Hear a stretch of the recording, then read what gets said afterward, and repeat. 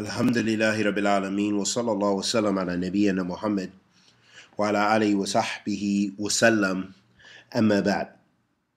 Continuing on in our study of the treatise Have Mercy Upon Salafiyyah by Shaykh Badr Al-Utaybee, Hafidhallahu Ta'ala, the Shaykh said, whoever Allah the Most High honors with Salafiyyah and the minhaj of Ahl Sunnah, it is upon him to strive to be upright and firm upon the methodology of the righteous Salaf in all his statements, actions, and situations by which he worships Allah the Most High. So it lets us know that we have to practice. We have to make tatbiq of this minhaj, that we have to actually practice and try to actualize the minhaj of the Salaf. Because what you find nowadays, and even prior to this time, but especially now, because of the internet and so forth, you find the call in general to da'wah to Salafiyyah. You find many people who call to this, or claim this, I should say. Many people who claim to be Salafi, claim to be from Ahl Sunnah wal Jama'ah. Kathra. However, the reality is different to that. You have the takfiri saying they're Salafi. You have supporters of IS or Daesh saying they are Salafi. You have supporters of Akhwan al-Muslimin who say they are Salafi. You have even Jamaat Tabligh. If you ask any Tablighi whether he follows the Salaf, he's going to praise the Sahaba radiyallahu ta'ala anhum ajma'in, because they do believe and they love the Sahaba in general radiyallahu ta'ala anhum ajma'in. However, that is not sufficient. It's not sufficient to make a claim. And this is why one of the principles that we constantly mention in our lectures in durus, al-ibra bi haqa'iq laysa bi musammiyat, that the proof or the reality of something is in its substance, not in what it's called. So it isn't sufficient that someone says, oh, I'm Salafi, I'm from Ahl Sunnah, I'm this, but when they're not practicing it, or they misunderstand it and they misrepresent it, that's not sufficient. But what will suffice you with your Lord is what is sufficient. And that means you have to call to what you practice. Ya ayyuhalladhina amanu lima taquluna ma la taf'alun. O you who believe, why do you say that which you do not do?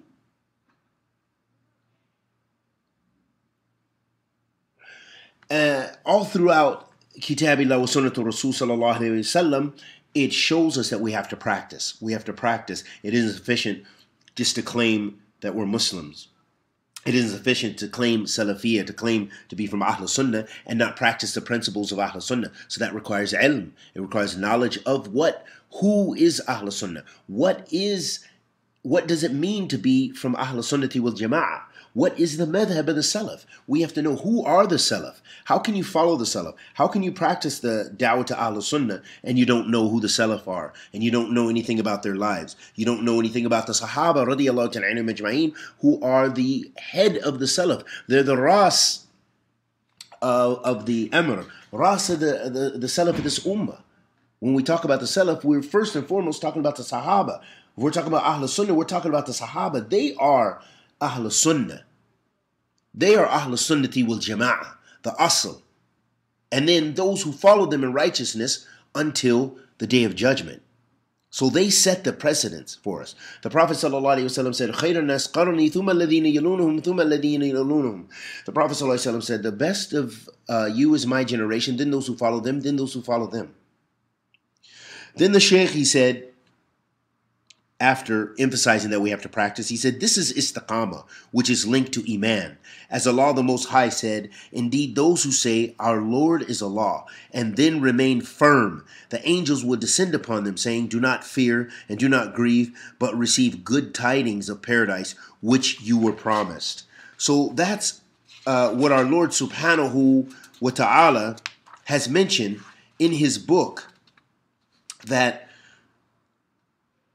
indeed, those who say, our Lord is Allah, and then remain firm.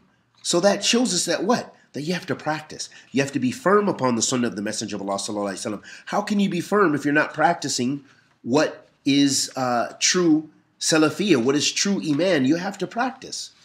You have to practice it. It isn't sufficient to have it on our tongue. And may Allah forgive us all of our many shortcomings. So Allah subhanahu wa ta'ala says, indeed those who say our Lord is Allah and then remain firm, istiqama, the angels will descend upon them saying, do not fear and do not grieve, but receive good tidings of paradise which you were promised. Don't we all want that? Isn't that all what all of us desire? Allah subhanahu wa ta'ala says, إِنَّ الَّذِينَ قَالُوا رَبُّنَا اللَّهُ ثُمَّ اسْتَقَامُوا تَتَنَزَّلُ عَلَيْهِمْ الْمَلَائِكَةُ أَلَا تَخَافُوا وَلَا تَحْزَنُوا وَابْشِرُوا بِالْجَنَّةِ الَّتِي كُنْتُمْ تُوعَدُونَ.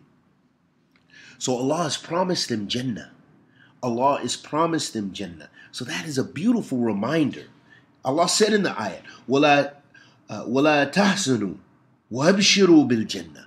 Receive glad tidings of Jannah. Do not become sad. This is how we want our iman to be, but it's only going to come through practice.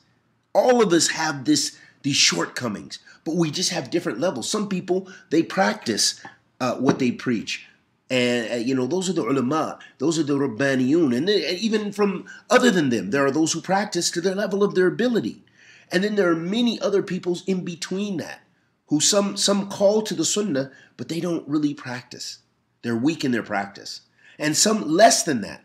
Then there's the hypocrites. Wa'iyadhan billah, may Allah protect us from being amongst them. The point is be on istiqamah, actually practice the sunnah of the Messenger of Allah sallallahu alaihi wasallam. It isn't sufficient just to claim Salafiyyah or claim the sunnah. Then the Shaykh mentioned, he said, also Muslim narrated in his Sahih upon the authority of Sufyan ibn Abdullah al-Thaqafi radiyallahu ta'ala anhu, who said, I said, O Messenger of Allah, say something to me about Islam so I do not need to ask anyone after you. The Prophet sallallahu alaihi wasallam said, say I have iman in Allah and remain firm thereupon. So the Prophet sallallahu alaihi wasallam said, be upon قُلْ آمَنْتُ بِاللَّهِ ثُمَّ اسْتَقَمْ.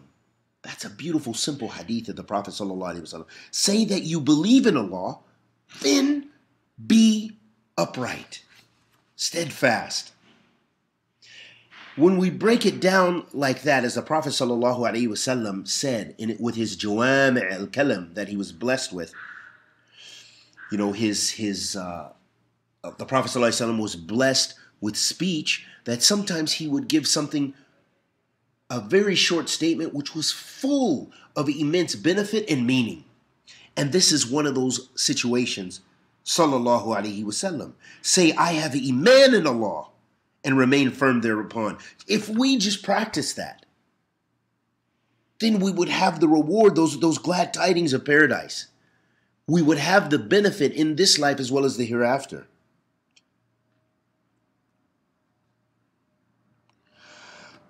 The Shaykh then said, so mere iman is not sufficient unless a person remains upright and firm upon its milestones and symbolic acts of worship. Similarly, a person merely ascribing to Salafiyyah is not sufficient unless a person is upright upon the way of the righteous Salaf in every principle which differentiates them from the people of innovation and desire. So Ahl Sunnah has to distinguish themselves from Ahl Bid'ah wal Ahwa by practicing the sunnah of the Messenger of Allah sallallahu alaihi wasallam and adhering to those qawaid and principles and the usul of Ahl Sunnati wal Jama'ah.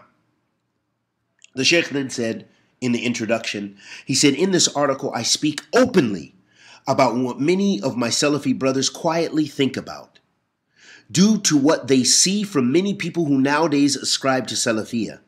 Whereas in reality, these same people are harming it due to their disgusting actions and shameful statements, to the extent that people insult pure Salafiyyah due to them. And people have turned away from Salafiyyah due to their harsh mannerisms, insults, and abuse. Ahabati fillah, I don't need to make any statements regarding that. That's clear.